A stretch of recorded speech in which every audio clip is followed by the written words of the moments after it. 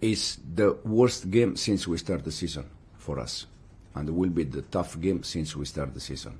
And we need to be ready, otherwise it will be a bad day for us.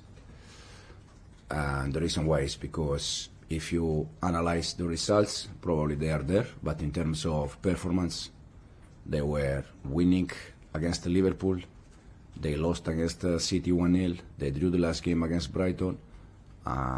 The way they play since last year, because as you said, I was in Championship with Southampton last year.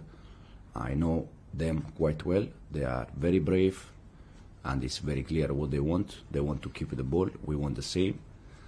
And yeah, I said it will be, for sure, will be a tough game, and we need to be ready. You say consistently that you're not in the title race. Do you still maintain that? Absolutely, yeah. You're level though on points and goals scored and goals conceded with Arsenal, who are in the title race. So what's the difference?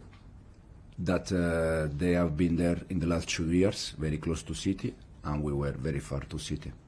You're not doing it to protect your players, take the pressure off? No, I said to be in the title race is nice pressure for me and for the players. It's not that kind of pressure that you don't like. It's that kind of pressure that you like because you are in the title race. But it's not our case, and the reason why I said, because Arsenal in the last 2 years they were very, very, very close to City, Liverpool. They have been there, and we were not there. And as I said, hopefully soon we can be there.